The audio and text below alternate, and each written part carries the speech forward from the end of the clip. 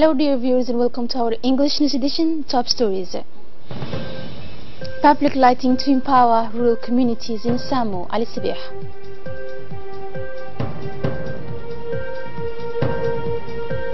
Yemen peace talks collapse in Geneva.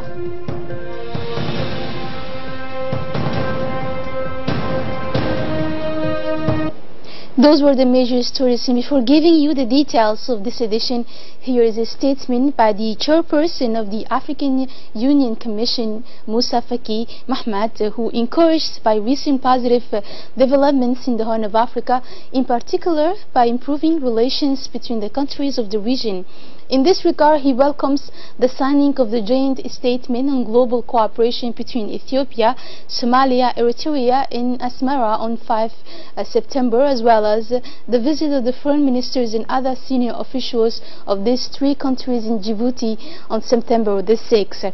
He reiterates that the measures taken represent a major step in Africa's efforts to silence weapons by 2020 and promote further regional and continental integration in line with Agenda 2063. The President of the Commission also reiterates the African Union's willingness to accompany the countries of the region and to support them in what they deem appropriate. Public lighting were installed in the locality of Asamo after the capital in the day of Thursday, September 6. The ministerial delegation, composed of the Secretary of State for Social Affairs, Ms. Muna Osman Aden, Minister Delegate for Decentralization, Hamadou Mohamed Aramis, and the Minister of Labor, Hassan Idriss Semirre, went to the locality of Asamo to attend interventions in order to improve living conditions through public lighting. This clean, sustainable and low-cost energy has been transported since last August by solar poles as part of a project empowering rural communities. The locals of the locality as well as the inhabitants expressed their strong gratitude for this action, which enlightened the locality of Asamo in allowing them henceforth to envisage their future in full light.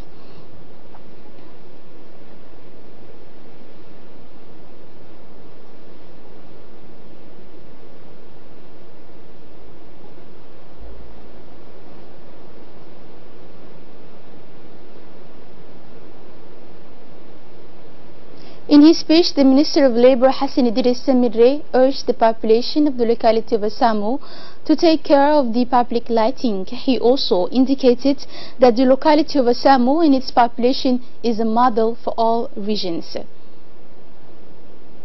And for her part, the Secretary of State for Social Affairs, Ms. Muna Osman Aden, emphasized the development of the activities of Asamo, so she recalled in her speech the various projects to realize in the locality, especially the lighting of Asamo by solar energy to improve the living conditions of the population to help them better exploit their activities.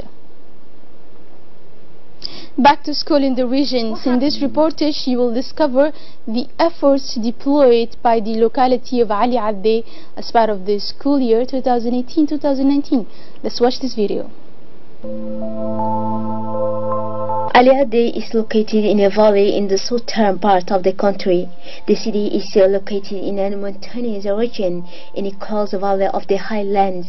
It is located at the altitude of 756 meters above sea level, an altitude of 525 meters in mountain and low hills, about 69 kilometers southern of the capital, and has a refugee camp of honors hosting 15,000 refugees. We arrived at the end of the afternoon after having traveled 27 kilometers of short track since Ali Sabi, where we are finally arrived at Ali Adde, where children enjoyed the last days of their vacation, playing a variety of games. We arrived in time just before sunset for our mission to Ali Adde. The day starts early, especially since we have only one day to give you an overview of the last preparation for primary school, among many others in the run-up to this new school years 2018 to 2019, the School of Basic Education of Ali Adde. The director of this establishment, Mr. Goulet Abdullahi Abdi, in office for 5 years, arrived his back in his hand. We choose this school for the simple reason that it is fruit, for example, of cooperation between the Ministry of National Education and many UN and humanitarian organizations. The particularity of this school is that it welcomes to the children of village of Ali Adi and those of the refugee camp also installed in Ali Adi. This following the initiative of the President of the Republic of Ismail Mageli, who decided to include children of refugees in the national education. It was in August 2017, a major breakthrough of which Ali Adi is the only observatory on the whole of the national territory. Reason why the Minister of National Education had gone on the spot to the return following this decision of the President of the Republic. As the school is to accommodate an increasing number of students every year, there is indeed a reinforced in the reception facilities, which is used by Director Goulet, who accepted the progress of the latest in renovation work in progress. When is the run of class for novel examined, the director should hold his first meeting of the entry with the children, which are 8 in number, 2 of which are missing, but colleagues assure him it's a question effective to new children due to arrive tomorrow. This obviously the introduction of the uniform of student, the great novelty of this year. The Gola director used all his talent as a pedagogy to present this year's introduction of uniform instituted by the Minister of National Education.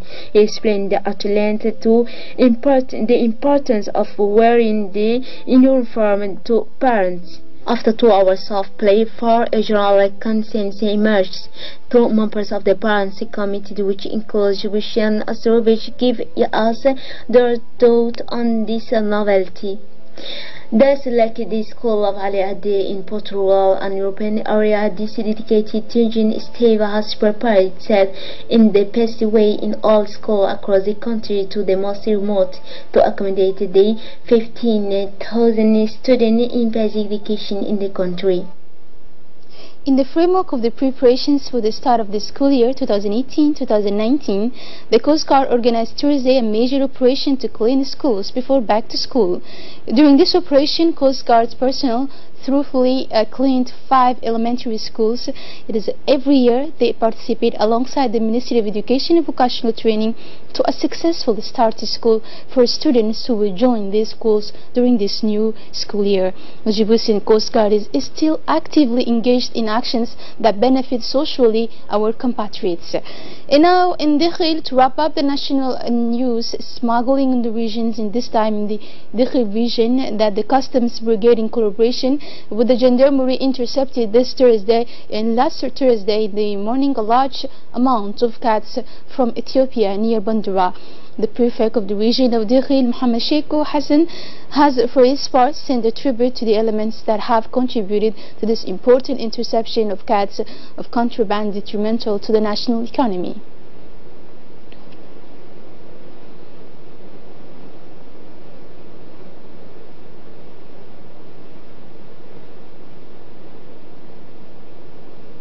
And on the news outside our borders, the Megalsi President Harry Rajaonarimam Pianina presented Friday night his resignation in accordance with the country's constitution to launch his campaign for a second term in the election scheduled for the end of the year.